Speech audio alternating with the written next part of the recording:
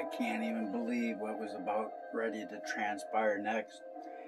For our King of Kings had no intentions of doing much more aside from laying on holy hands upon the guy's head in order to also impart a spiritual gift of understanding.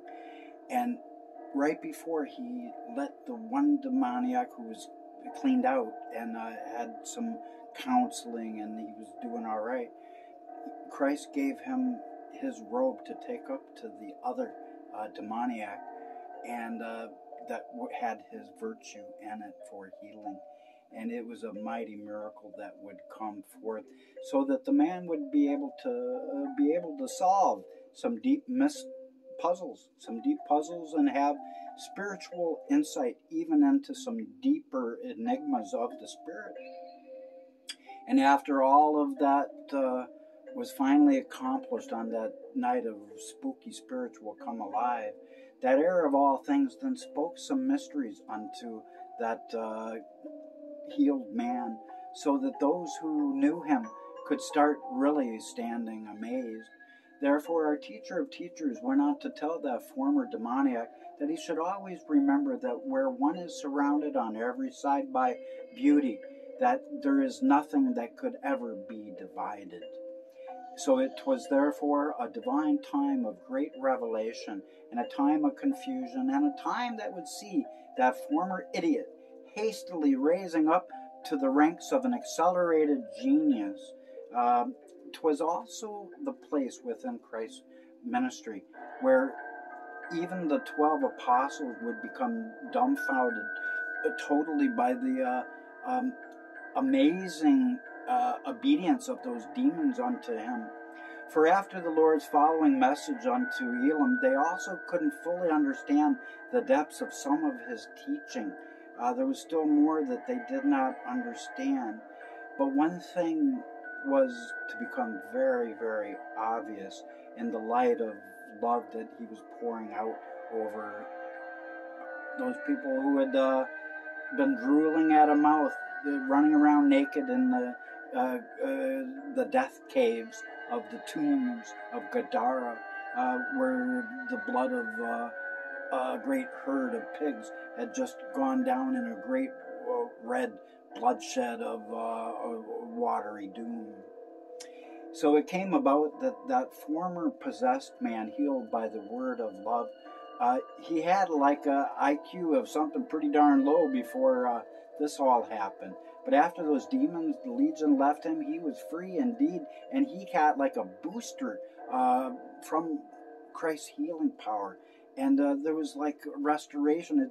It was for him, it was like an amnesiac, all of a sudden remembering everything. It was actually much like that for that particular guy. And so it would come about that until after our second Adam finally returned to earth down the holy road, his ways of love would always seem elusive, but yet so easily to grab. It's like it's right there if you can just imagine it. I know it's there and I can have it, but you got to be willing to hold out your hands. So lift up your hands to heaven, receive his love. He is pouring out an ocean of his adoration through this channel. He is pouring out his love upon all flesh because he said he is the good shepherd over all the flocks of man.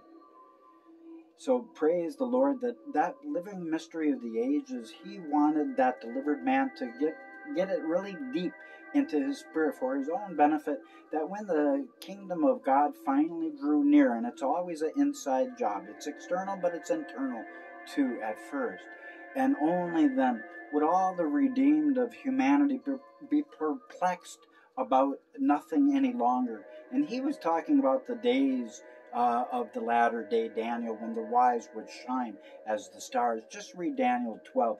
Then comes the shattering of the power of the holy people, Daniel 12:7, because God's word opens anew. It was only closed until the time of the end, Daniel 12:9. And he also knew that it was always fated that the elect of God would easily know in these days that the likeness of what is below is that which is above. For everything that is above and below is nothing but the imagination of those standing by without knowledge. For there is no darkness but ignorance alone. So the Lord was then gazing upon Elam with overflowing love, and he said, as often as you fall, rise up, and you will be saved by your love as you walk the morrow, the way of love evermore and of peace.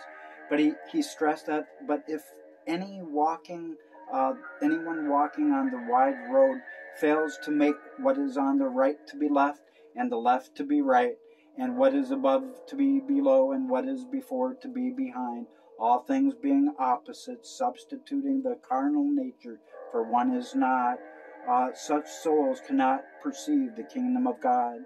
For the first is last, and the last is first in all things in the kingdom of God.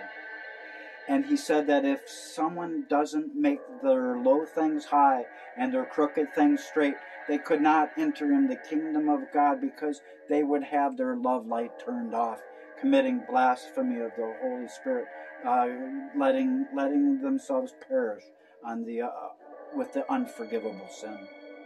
So it came about, the great was the thanksgiving of that healed demoniac, Elam. And so it came about that Elam had fully had God's grace revealed for his salvation through his love in action, again as it was a little children. He was born again within that moment. At first he wanted to remain with the Lord and his 12, and he didn't even want to go back to his naked friend who was still slobbering up in the tombs of Gadara naked. It was a terribly possessed second demoniac. But Jesus bid him to go and be a witness of God's greatness and love unto his friend above in the tombs. And he had given the man his own robe off his own back, because his virtue was in the robe. And he told, go give it to that naked man. And that man, with a new lease on life, believed the word of God, who is our living word of hope. And he gave the man a vision. And he said, go show your friend love. So he did return to the friends. And the demons within that second man also left him within a moment of a moment. The second that white robe of Jesus was draped over his shoulders, the demons were gone. They had to vacate into the waterless places, because there were no more swine left to inhabit. So Elam then became that day of a witness of the miracle of love, which is Christ Jesus Almighty. And he praised the Lord in the highest, saying, and he remembered this from his early days when ministers had talked. He said, in my arms I lift up my beloved, who is the blessed and the adored, the Most High God, even to the grace of the Lord, because he had cast off my bonds off of me, and he, as my helper, lifted me up in his grace by his salvation of love. Then I put off darkness and clothed myself in his overflowing light of love, and evermore forgiveness shall be mine. And my soul has received a body free from sorrow, affliction, or pains, and increasingly helpful to me was the thought of the Lord and of his fellowship. And incorruption was it, purity of love that saved him from a hardship, a life of insanity, because Christ brought forth sanity from insanity. So he said, as I was lifted up in his love, and as I served before him, as I became near unto Christ, praising and confessing that Lord of evermore, that Lord of always, which I shall ever do more forever. My heart is now running over, and I have found it in my mouth, his praise, and it will evermore be upon my lips, because I know that our Heavenly Father is his light, and he brings forth the exaltation of the Lord, which shall evermore increase upon my face and in my heart, with my praise likewise overflowing. And there was a real twist to the story of joy. For it came to pass that the people of Gadara were most amazed when Elam and his healed friend Neslik both came back worshiping God and talking about his compassion. And the angry farmers of that evil place then went out to see the carnage of those slaughtered swine with their very own eyes. And then after they received the shock of their life, they went down to the shore and they talked briefly with Yeshua. And once again they saw those two who had just been healed from the demonic legion's possession. And nor could any of those farmers of swine possibly understand how they could be sitting there with the apostles in Christ, being clothed and in their right minds. And they quickly became sore afraid at that sight, because they knew that they were crazies for a long time, slobbery, incoherent madmen.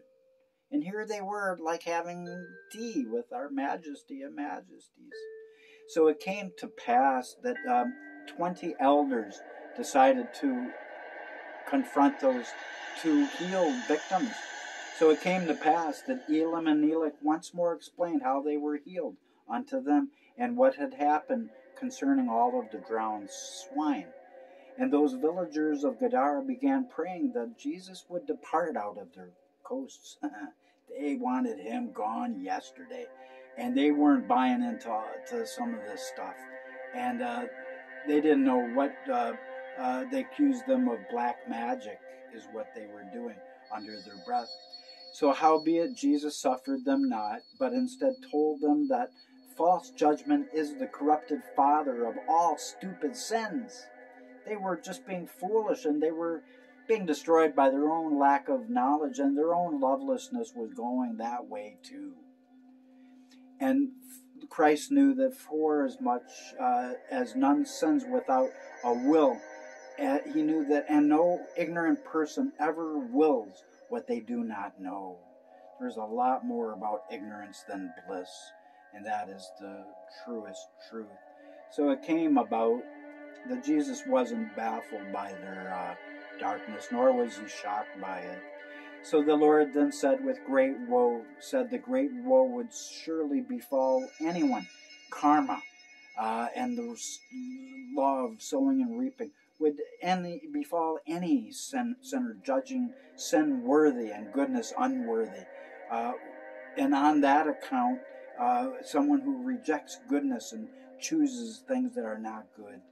And Yeshua also stressed that such fools would bear an intolerable punishment when the living word of God brings forth the word of reality that would judge them by their own actions.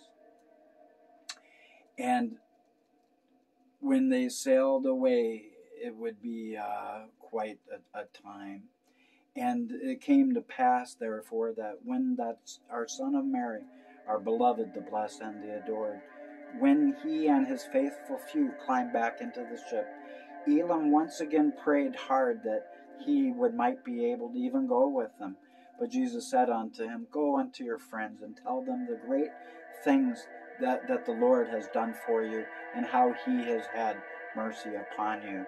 So Elam and Nezlik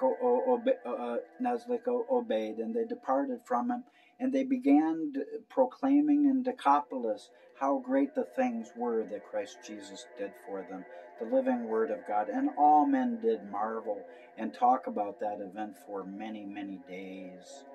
And man, that was quite the ending. And but you think that story is exciting? Man, I don't even believe what happened next. So if you want to know, come on back next time, because this is the only channel on the internet where the passion of Christ is flowing as a mighty river of his love. The sea of adoration he wants to pour out on you. Can you dig that?